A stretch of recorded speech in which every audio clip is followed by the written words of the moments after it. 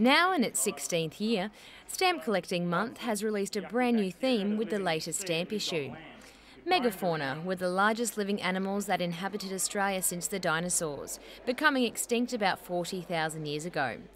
The most notable of the collection is the largest marsupial ever known, a wombat the size of a van, known as a diprotodon. Some even coexisted with humans, like the thylacine, more commonly known as the Tasmanian tiger, that survived into the 1930s. Well, megafauna for kids is something quite amazing. It's like dinosaurs, but not. You know, dinosaurs had gone mostly extinct by this time, and all of these animals were representative of animals that we see today. The collection has been designed to appeal to primary school children, in the hope they will take on stamp collecting as a hobby.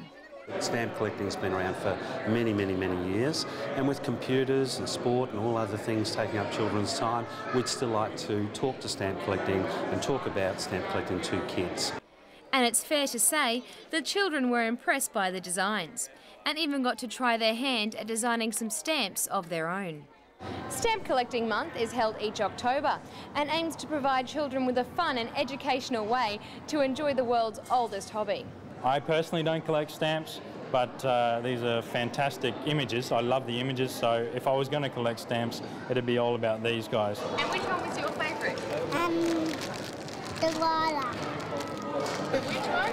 The one what looked like a koala. Danita Goodwin, QUT News.